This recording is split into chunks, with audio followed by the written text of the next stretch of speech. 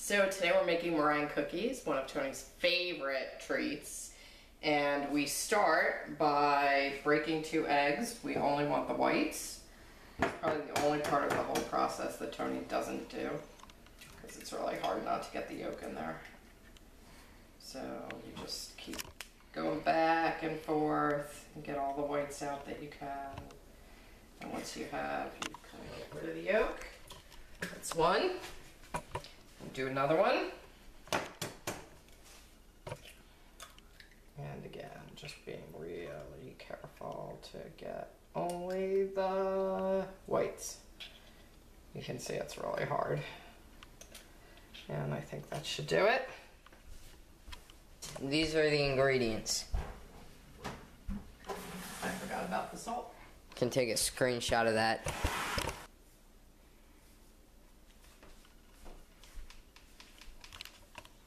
So it's an 1/8 teaspoon of salt. And an 1/8 teaspoon cream of tartar.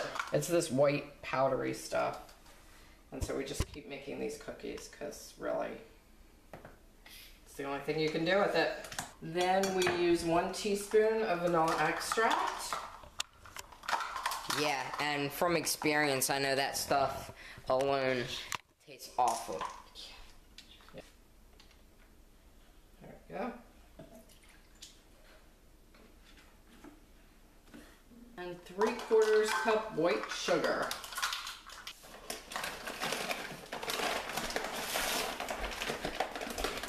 Probably right about that. Do you want to do this part, or you want me to do it? Tilt it over. Yeah. And the next stage, which is Tony's part, is whipping. Mixing.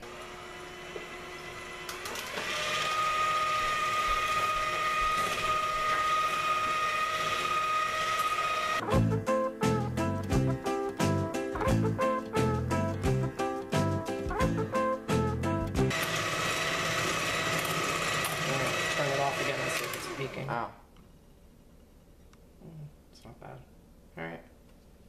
Alright, so now what we're going to do is we're going to take the chocolate chips and we're going to slowly fold them in, because you don't want to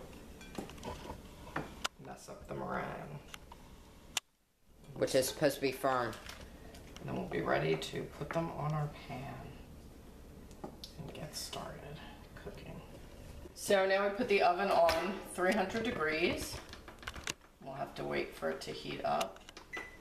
And in the meantime, we're going to take our meringue cookies and we're going to put them on our cookie tray.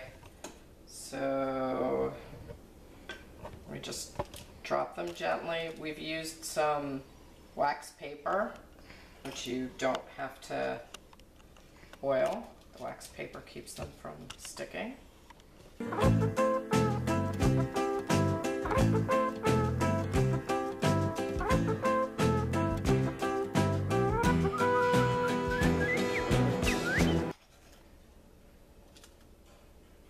Make that one a little bigger. That's kind of small. Alright, so we are good to go. So now all we're going to do, wait for the oven to heat up, and we're going to put them in.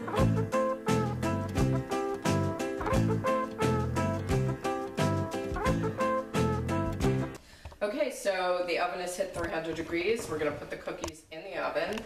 We're going to put them in for 25 minutes, and then we'll check back when they're done. Right, so now what we do is we check to see if they're done. So if you want to take a close-up look, do they look done to you, or do you think they need more time? They look done. They look done to me too. So now we take them out of the oven and we let them sit to cool off a little bit before we eat them. Okay, so now we've finished cooking, and now is the best part of making anything, which is the eating part. Go for it. These are kind of messy. Yeah, mine sort of got a little bit crumpled because someone took it off wrong. And yet, they're really good. Meringue cookies. Please like this video, subscribe for more. Twitter, Instagram links down in the description. And peace out, broskies.